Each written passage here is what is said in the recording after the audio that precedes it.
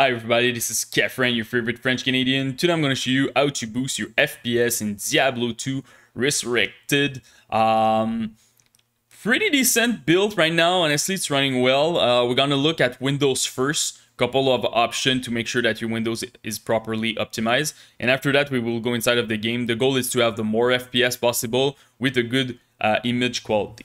So the first thing that I recommend, write game mode in your search bar. Make sure that game mode is at on. Really good for your for a Ryzen processor. You're gonna make sure that you're using the proper core for your game, so your best core. Also, it gets rid of some tasks when you play some game. You're gonna make sure that you don't have some random updates also. So really important to use it. Xbox game bar, I recommend to put this one at off, and also I recommend to don't use any overlay like the Discord overlay, AMD, NVIDIA.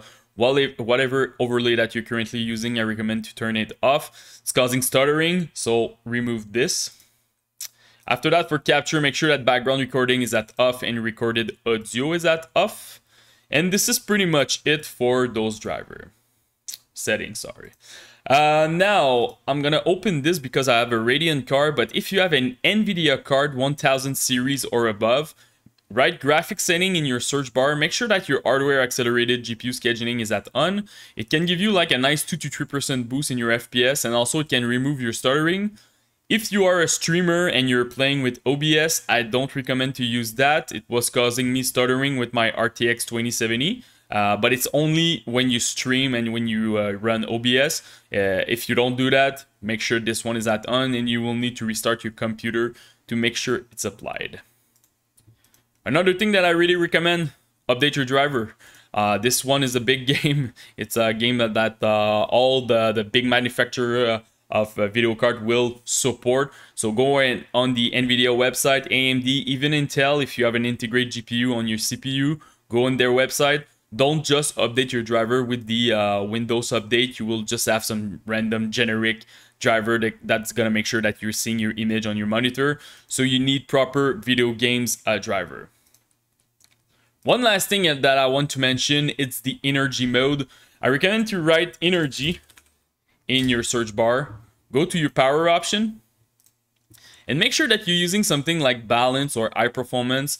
On a desktop computer, normally you will not have any issue with this. It will be at balance by default, but it's more for people who are playing on a laptop like Dell, HP, Asus, whatever the brand.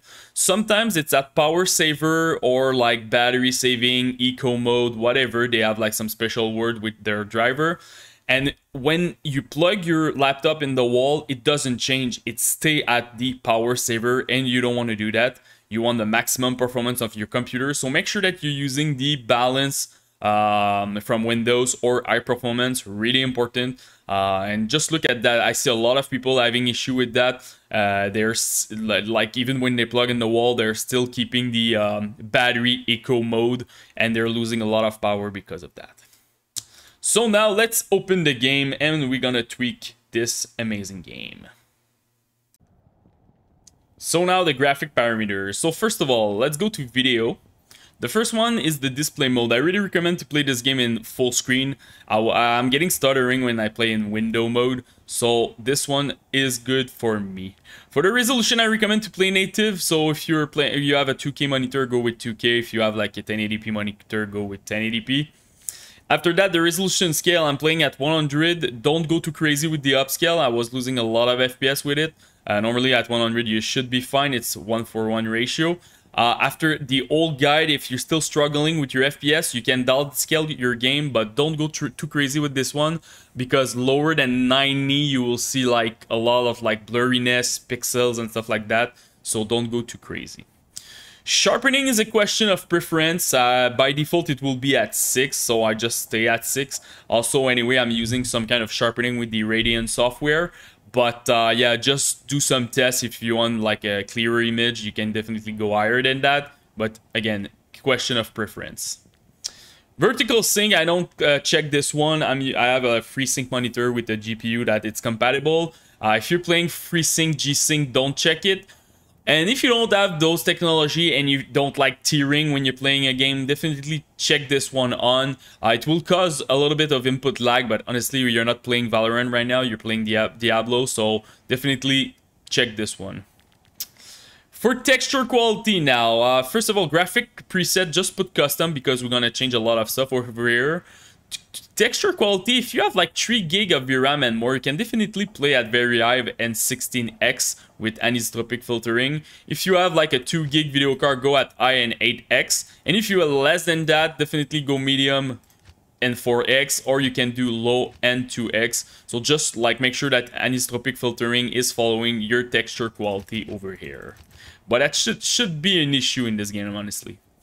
Ambient occlusion quality, this one will give you a lot of FPS. So normally it's approximately 2 to 3% boost for each bracket. So 3%, 3%. At medium now, you will see 2% at low, and off another 2%. So it really depends what you want, but I will tell you the image quality decrease a lot. So for me, medium is a good spot. You're getting a nice 6% boost in your FPS, and you still get a decent image quality. So it really depends where you are. Like if you really want to play the game and you're playing on the laptop with an integrate video card, probably you will need to put this one at off, but normally medium should be fine. Character quality, this one, not a huge impact. I saw 2% very high to high increase, and after that I saw 1%, so definitely go with high for this one. Environment detail, this one, nice boost also, 2 to 3% for each bracket. I recommend medium because at low you will see a big decrease in your image quality, so medium is a transparency. This one, go with medium. You just have 3 different brackets, so very high you can get a nice 2% over here, and another 2% at medium. And honestly, I didn't see a big difference between medium and high in the image quality, so definitely go with medium. Shadow quality, huge impact also. It's a bit like ambient occlusion. I recommend medium because you will get a nice like 6 to 7% boost in your FPS. But if you're still struggling with your FPS in this game, definitely go with low. And yeah, it will help you like another 2 to 3% boost. But really depend like, do you prefer image quality versus FPS and how many FPS that you want. Anti-aliasing, I really like in this game the T2X, or the SMAA, but it's taking a lot of resources. So if you want anti-aliasing, I really recommend FXAA. And if you don't mind, you can go at off and you will get another 3% boost versus the FXAA. So really depend what you want for the game.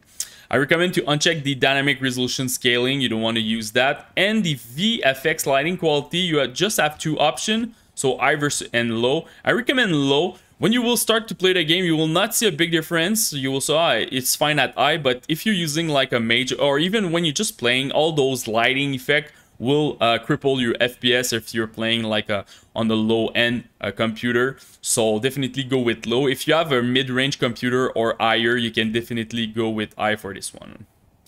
The rest of it is pretty much like the legacy video option. It will be a tab that you just check, and you will have those legacy graphic setting back in the days.